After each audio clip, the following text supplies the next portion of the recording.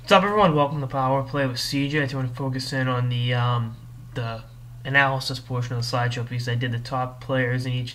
Not even top players necessarily, but most untradeable asset. I would say probably the best way to word it. And you'll see what that means. And NHL regulars, some of these guys have played upwards of 200 games on the show. Others are still in the minors or juniors or wherever.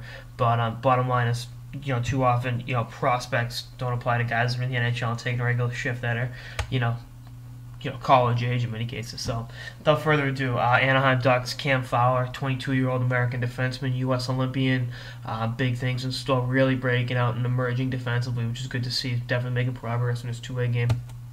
The Boston Bruins, Dougie Hamilton, 20-year-old defenseman, making progress defensively in his second year. Missed some time with the concussion, but has been very solid this season. Really, he's a couple years away from being big time, but when he gets there, he'll get there.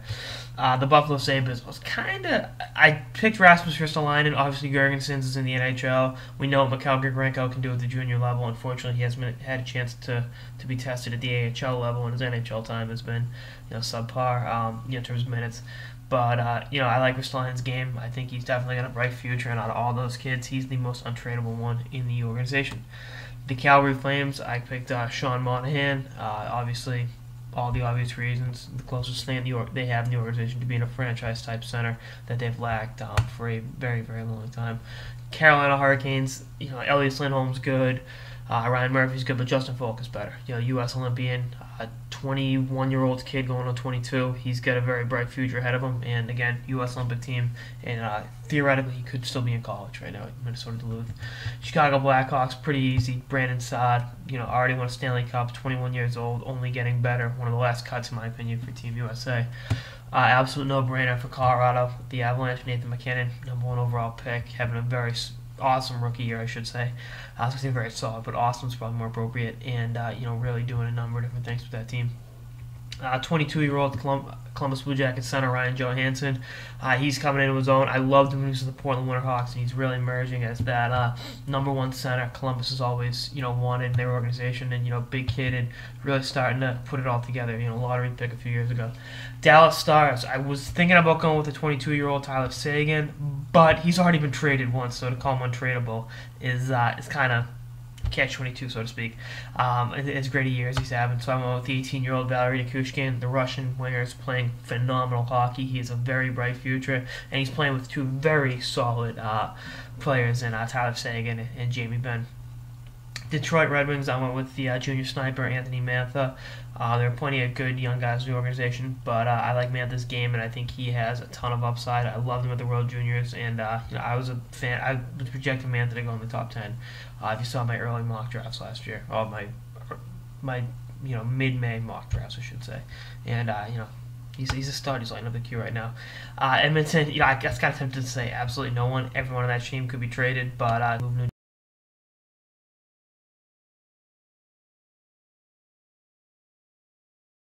Hopkins, maybe they don't. I was tempted to put Donnell Nurse there, but obviously he's still a junior prospect, so he's good. I love him, but they could still move him but I don't see that happening. Florida Panthers was easy, much the same like Columbus and a couple other teams I already mentioned. They have a big center here in Alexander Barkov that has a ton of upside, will be an amazing player, and has already shown flashes, and he's awesome. He's a very, very, very talented young man out of Finland.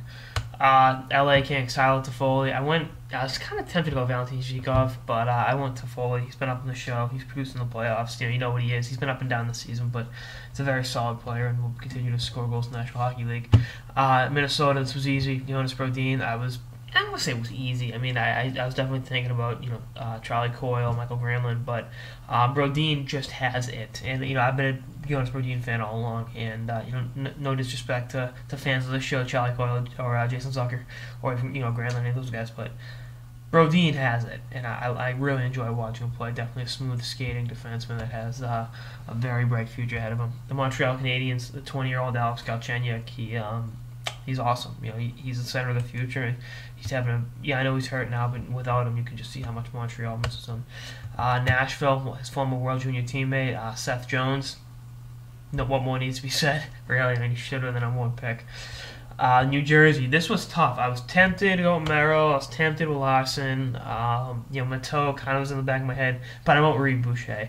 I think he has 30, 35 goal upside in the NHL, which I can't say for certain. The other guys do. Larson, it came down to realistically Larson and Jelinas was definitely, I think Jelinas turned 23.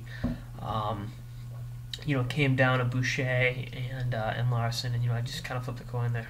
I like Larson. I think he'll be fine. I think the minor league stint is only a brief setback, but I think he'll be fine. But I like Boucher better. The New York Islanders. Again tempted Griffin Reinhart, but I want Ryan Strome. He's lighting up the AHL, and I think he's going to be a big piece of their future going forward. New York Rangers, my fellow Maxwell, Chris Kreider, having an awesome season. He won't turn 23 until May, so he just gets in. He's definitely an amazing player and someone that'll be relied upon to score a lot of goals for the New York Rangers going forward. Ottawa, I went with Curtis Lazar. I Mika Zibanejad into the back of my head, but I think they'd move Zibanejad before they move Lazar.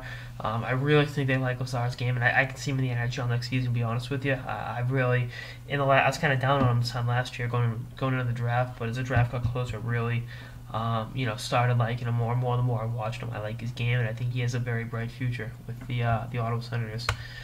Philly, Sean Couturier, he's awesome. I think that's a foregone conclusion. I don't think Shen's 22, 23 yet, but I know he's 22 now. But I own Couturier. I loved him to do his up and Drummondville. He's an amazing player. The Phoenix Coyotes, in terms of untradeable 22 and under players, I went with Oliver Ekman-Larsson. I'm 99% sure he's still 22. He's definitely a big part of Phoenix's blue line, and he's going to be a piece of their future going forward for a long time. He is still 22.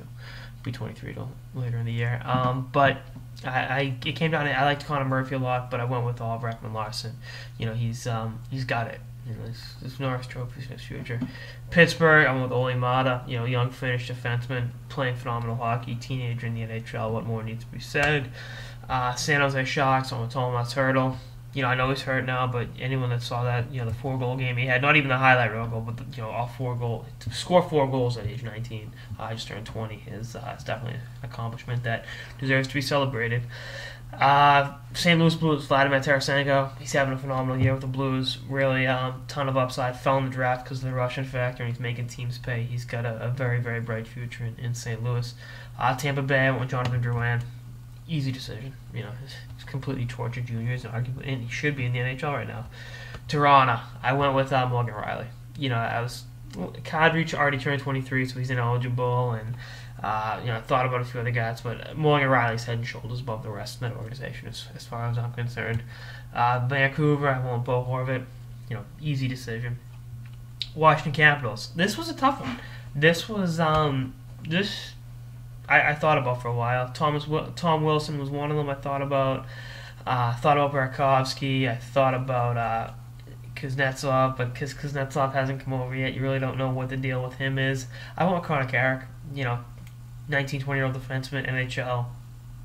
Got to give him the benefit of the doubt. And Winnipeg was another one that was tough. Came down to Scheifele and Trouba, and I picked Trouba because I think Trouba's game is I think I'm not saying it's easy to find a first-line center, which Scheifele has played very well. He's played that level for the last 20, 25 games, but to find a defenseman that can play in all situations, munch major minutes every night, and bring a physicality is rare. And I think Jacob Trouba does that, and will continue to do that for a long, long time. And he'll be the anchor on more than one U.S. Olympic team, I can guarantee it. Anyway, that's on this episode of the Power Play with CJ, the analysis portion of the top under 22 players in each organization. Stay tuned for more episodes for the season and beyond. Later, guys.